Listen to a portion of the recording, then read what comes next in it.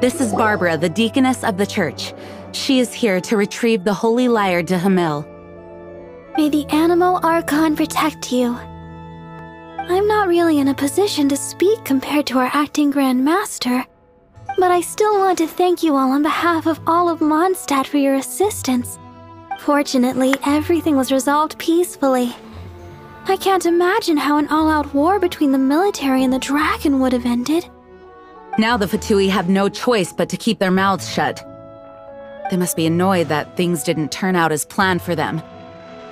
This time, they even lost their best excuse to pressure the Knights of Favonius. Diplomatically speaking, they gained nothing, and on the contrary, simply proved just how vexatious they can be. Sounds like quite the story. So, did you bring the Holy Lyre with you? We cannot ask you to keep defending the Lyre forever. The Seneschal has been pressing me for a while now. We, did bring it with us. It's just...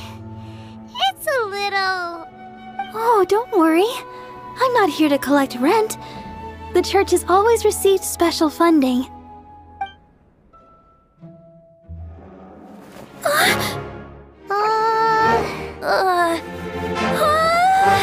The Holy Lyre! Lord Barbados! Even if I atone for these sins for the rest of my life, it would still not be enough! Oh, give it here.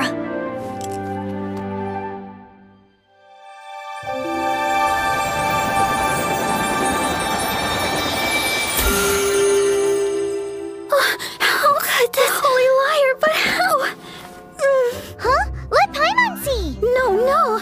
I don't know how you managed to fix it, but you'll never touch the lyre again! We, really should get going. That trick I used to repair the Holy Lyre. I mean, the magic I used isn't going to hold forever, you know. What?